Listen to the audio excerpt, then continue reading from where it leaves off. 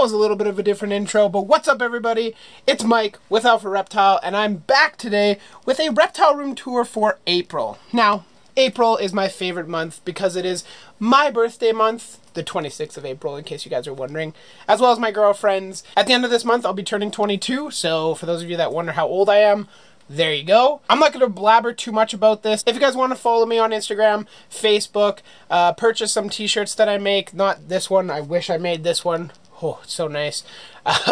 Then you guys can click the links in the description, as well as there should be something on screen, hopefully. If there's no link on screen right now, you guys can always click the Show More tab in the description, and it will reveal all those links for you. So, with that being said, I actually have to go to work pretty soon here, so this is going to be a little bit of a... Nothing has really changed a lot, except for Striker's new tank, which, if you haven't seen that video, make sure you click up here, I think. But enough of my blabbling, let's get into Striker's new tank and show you guys that. So this is Striker's new tank. As you guys can see, I'm still getting the temperatures accurate, and I still actually have to move it in place before I put Striker in here, but it has been about a week and a half, maybe 2 weeks. As you can tell, there is quite a lot of condensation on the sides here, so I might need to add some sort of fan or something like that just to control the humidity in here. It's only about 35% though, which is kind of strange as to why it's condensing up there, or it's 35% in his hot hide down there. But as you can tell, some of the plants made it, some of them haven't. That's kind of the way things are going to go with this. I don't see any isopods other than this guy, and it looks like he croaked. So hopefully some of his brethren are still up and at him. Overall, this tank looks incredible. I'm super happy with Striker's new tank. Obviously, Striker isn't in here just yet. I just need to work out the temperatures and the humidity, and then he'll be moving in here. You guys can expect a video of that hopefully later in April, if not early May. I guess because we're talking about him, well, he's actually not out right now, but he's doing fine. Striker, I just fed him last night, so he's probably a little scaredy cat right now, hiding in his hide over there, just soaking up some warmth and relaxing. As you can tell, his new tank is much nicer than his old tank. In here, we have Dixon, the Europlatus Guntheri. Still working on finding some females in Europe, so if you're from Europe, and you know of some female Guntheri for sale, make sure you shoot me a message or comment down below. I am looking desperately for one, because, or two, honestly. A few would be great, but his tank's doing really well. The plants are all growing in really nice. He's doing fantastic. I haven't mentioned it, but there was one night where I left the cage open. That's why I actually don't like these frickin' Zoomed tanks. I left it like this, and you're like, oh, that's definitely closed. But then you go to the side, and it's not. So that's one thing to pay attention to. Now I always, when I close it, I always pull it just to make sure. But Dixon's doing really well. I actually did add back the UVB. That is a UVB bulb in there.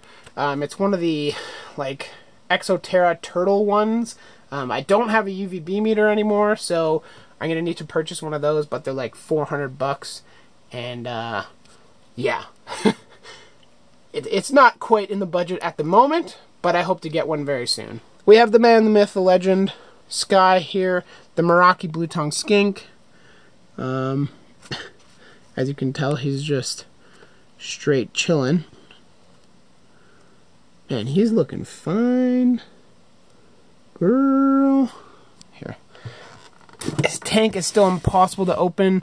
My buddy said that his new tank will be coming very soon. He said he's going to try and finish it this week. So I'm really excited for that, because there are, like in the back corner, you can just start to see a little bit of discoloration.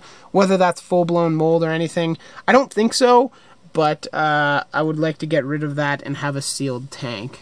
Can we see that beautiful blue tongue? There you go. How are you?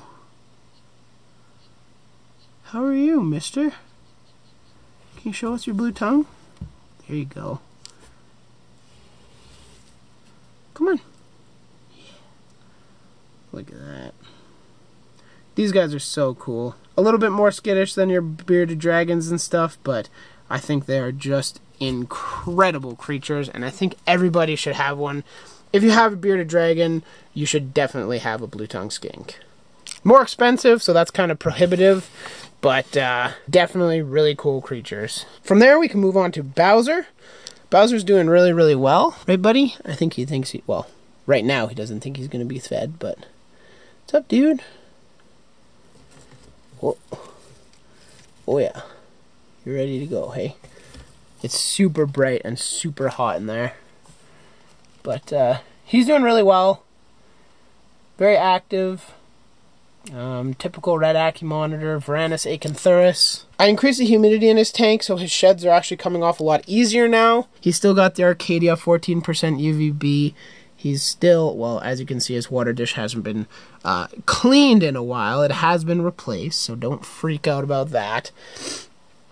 But you can see he's doing really well.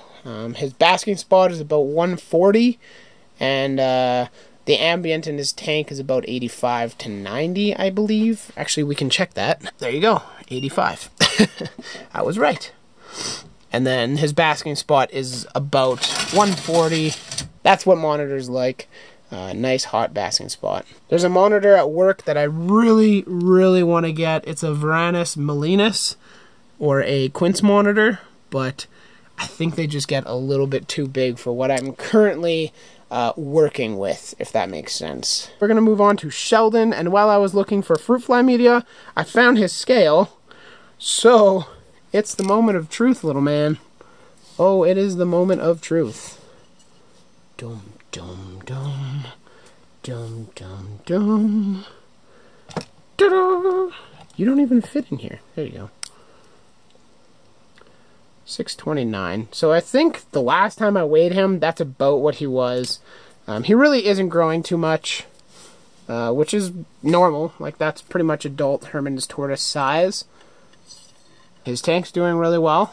I'm not going to spend too much time on him because nothing's really changed that much. I added a couple plants in there. I added some geraniums and stuff, but as we all know, he is the destroyer and he ate them all. So I just, you know, sometimes you win, sometimes you lose, and sometimes you have to deal with Sheldon. Honestly, you guys, if you guys can afford a tortoise, well, in Canada, they're super, super expensive. Like, in Canada, he costs about $450 all the way to $600. That's what we sell Hermann's tortoises for at the place that I work. And, yeah, it's wild, honestly. But they're so rewarding, they're so cool, and they live a long time. So if you're going to get one soon. Moving away from the Shellman, we can go to the land whales. So whenever I feed these guys Pangea, they just gorge themselves. And they all become little balloons. Like, look at that! Oh my goodness. I literally can't even. These guys are ridiculous.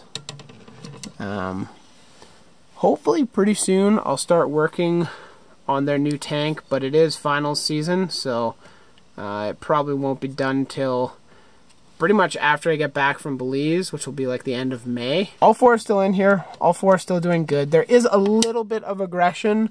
I'm not like frantic. There's no missing tails. There's no missing limbs. But you can definitely tell the odd one has a couple nicks in the skin and that kind of stuff. So would I recommend it to other people? No.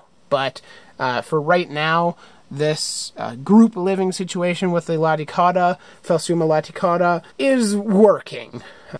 Now we can move on to Tiggo. Tiggo is doing pretty good. I can't open her cage all the way because Striker's cage is there. But she actually started to develop some eggs. I think she's down here. I'm sore. Oh. Yeah, you guys can see her hand there.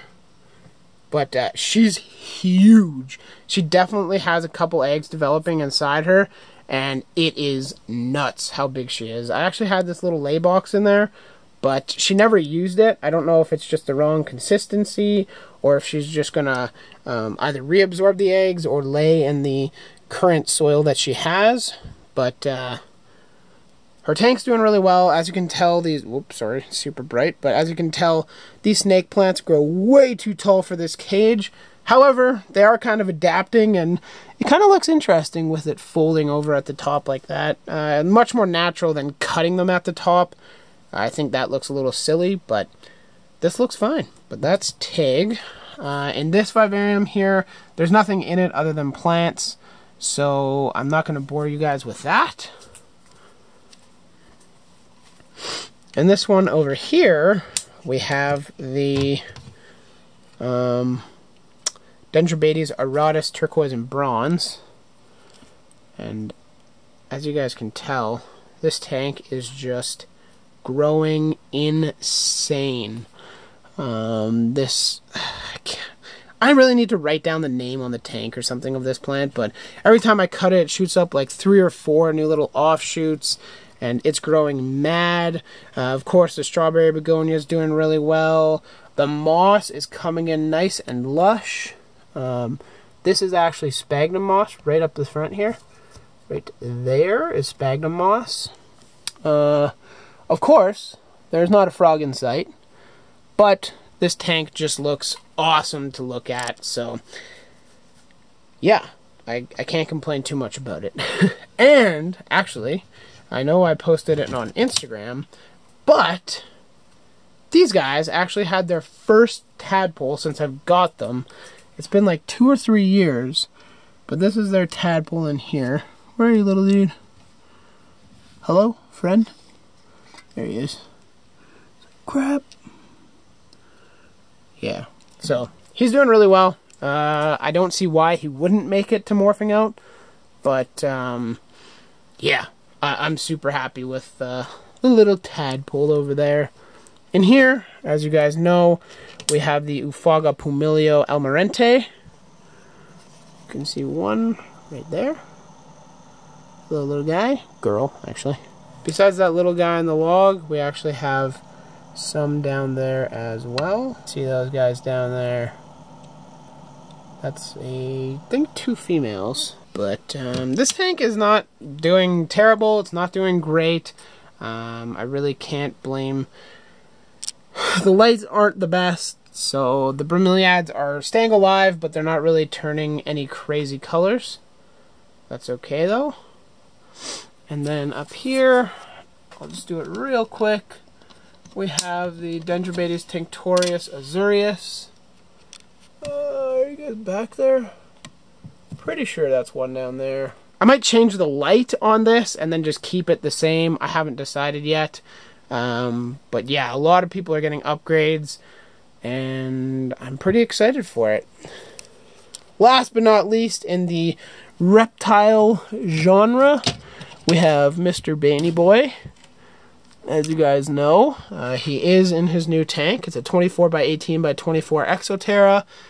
I didn't make a tutorial or anything on this one. I just wanted to get it done, and I did it. So, I think it turned out really well. I'm going to stick you guys in here and see if you guys can see him. Bane! Hello? I don't think you guys can see him. Well, I couldn't at least, so. Sounds like he's making noises, though.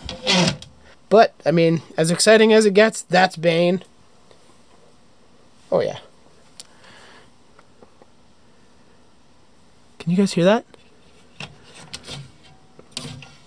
guys can hear him. And last but not least, the fish tank. In the comment section, leave if you want a full tank update. I'm going to do one anyways, but I just like to gauge your guys' reaction. This is the tank. It's so green on camera, it's ridiculous. But yeah, that's the tank. There's some shrimps, there's some rhino-nosed rasboras, there's 5 autocats, there is some emerald rasboras, and I used to have killifish, but I think they all croaked, unfortunately. Anyways, you guys, that's going to do it for me. I hope you guys enjoyed the video. If you did, drop a like down below. Leave a comment with video suggestions or what your favorite animal is, or both, preferably. And if you want to see more videos like this one, make sure you click that subscribe button. and click the notification bell. There's been stuff going on with YouTube that they're not sending it to people that don't click the notification bell. So please, if you can, just click the notification bell and you'll get notified every time I go live or post a video. Live streams will hopefully be pretty much every Sunday, depending if I have an assignment or anything due on Monday. But hopefully this Sunday there will be one, and I'll catch you guys in the next video. Thanks for watching. Mike and the rest of the Phoenix crew here. Later, guys. Have a good one, and we'll catch you in the next video. Bye.